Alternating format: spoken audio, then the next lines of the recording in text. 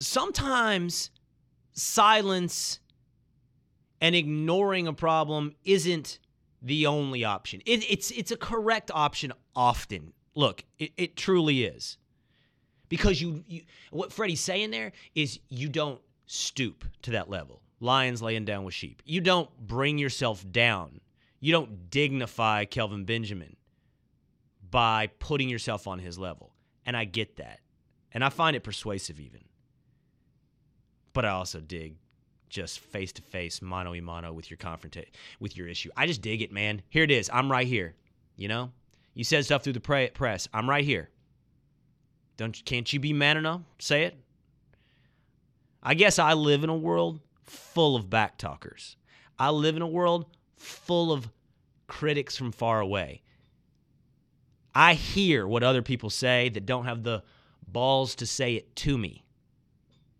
I never would begrudge somebody, even if I were Kelvin. If I were on that side of the equation, I would appreciate it even then. Appreciate what Cam did. I don't know. I just dig it. What's up, Steve? You're on the Will Cain Show. Hey, what's up, Will? How's it going? Good. All right, so I completely agree with you. I think Cam handled it perfectly. Hands behind the back. He went, said what he had to say, and now it's done. It's over. But my question is, you said what other quarterbacks would you put on the list? Had this been another quarterback, would you have put Cam on your list? Because I find this kind of unexpected from what I know about Cam. Well, that's kind of interesting. What do you mean what you know of Cam? You think he's pretty much non-confrontational? Yeah, I guess so. I mean, your other guest before said that he was kind of like cold in the locker room, that type of thing. I always got that he kind of had that like trying to please everybody personality. So this kind of came out of left field for me. Yeah, I appreciate the call, Steve. That was Jeff Darlington, ESPN NFL reporter, who was on the Will Cain Show in Hour 1. You can get that on our podcast on Apple, iTunes, or on the ESPN app. He gave some good insight into who Cam is in the locker room. And then we did start talking about what other quarterbacks in the NFL, can you imagine, would have done this, would have confronted somebody who was talking trash about them. And I asked, hey, by the way, is Drew Brees one of these guys? Because I think of Drew Brees as pretty fiery, more fiery than you think of. But Jeff told us Drew Brees is too polished, too concerned with his public image. Drew Brees is very aware of all the eyes on him. So, how about this? Cerruti, let's see if we can go through a few. You think Aaron Rodgers would have done this? I mean, Aaron Rodgers certainly is the lion with a lot of sheep he doesn't need to lie down with. But I see Aaron Rodgers as pretty testy, pretty confrontational. Yeah. What do you think? I don't know if he'd get in somebody's face. He would definitely do something. Like, he wouldn't let it go without making some sort of statement, gesture, whatever you want to call it. I don't know if he would just confront someone at a game, though. Who would? Andy Dalton? Red Rifle? No, not Andy Dalton. At least, I don't know. Unless he's new improved Andy Dalton. I don't know.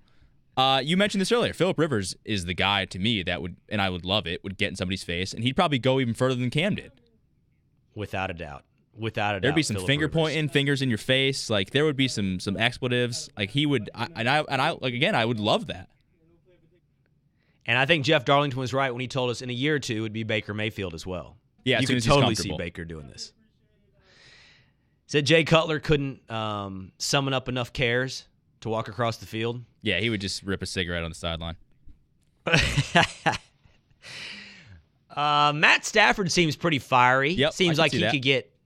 Yeah, I don't know if he's, too corporate or not. I could see Stafford going that way. I don't think, despite how kind of gruff and big he is, I don't see Ben Roethlisberger as confrontational. Like, I don't see him, I could be wrong, as face-to-face, let's have this out kind of guy.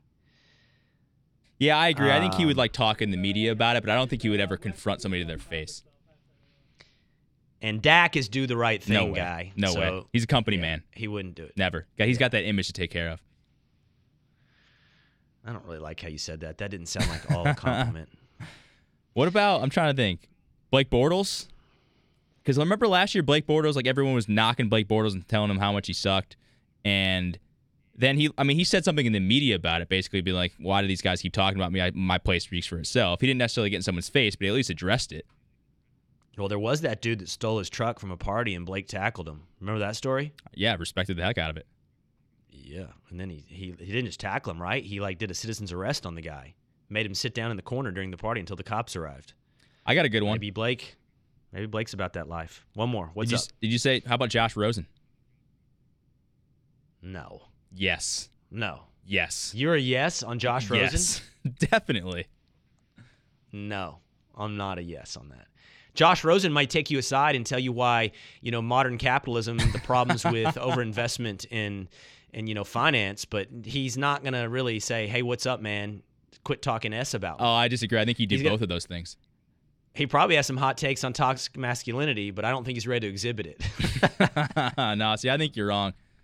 I think he's got the confidence. I think if you start talking, if you in the media talk smack about him, he's going to let you know about it. He's not the one who's going to passively sit back and act like he doesn't care.